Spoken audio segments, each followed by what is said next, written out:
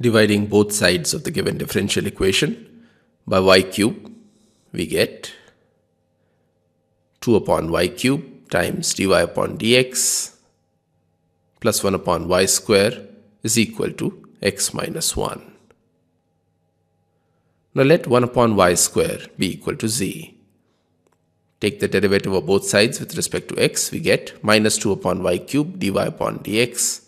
is equal to dz upon dx. Using this, the given equation can be written as minus dz upon dx plus z is equal to x minus 1. Multiplying both sides by minus 1, this can be written as dz upon dx minus z is equal to 1 minus x. Now this is a linear differential equation and the integration factor is equal to e raised to the power integral the coefficient of z, which is minus 1,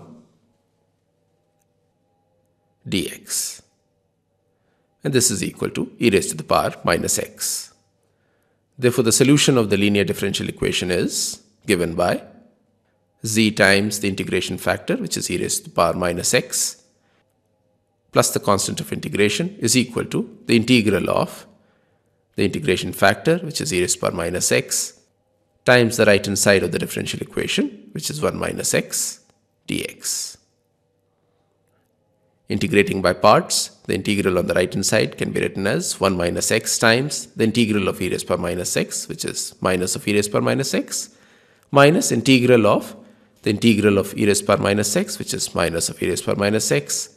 times the derivative of 1 minus x, which is minus 1 dx. This simplifies to minus 1 minus x times e raised to the power minus x plus e raised to the power minus x, which is equal to minus e raised to the power minus x plus x times e raised to the power minus x plus e raised to the power minus x, which simplifies to x times e raised to the power minus x. So replacing z with 1 upon y square, the solution is e raised to the power minus x upon y square plus the constant of integration